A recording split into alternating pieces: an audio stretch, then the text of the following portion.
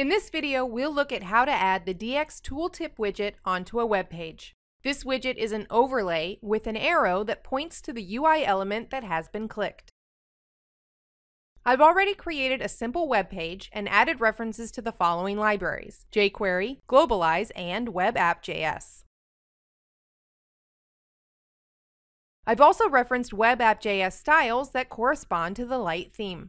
Like any widget from the WebApp.js library, the DX Tooltip widget can be added using the jQuery, AngularJS, or Knockout approach. Here, I'm using the jQuery approach. First, we need to add an element that will show the tooltip. For this purpose, I'll add the DX button widget on the page and define the click action option.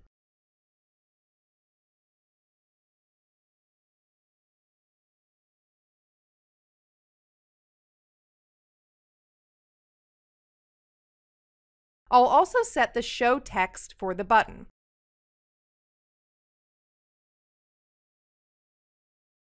In the button settings, I'll define the click action function to show the tooltip. And I'll add the DX Tooltip widget's target option and set it to the button's container ID so that our tooltip is shown over the button. Finally, I'll add some text to display.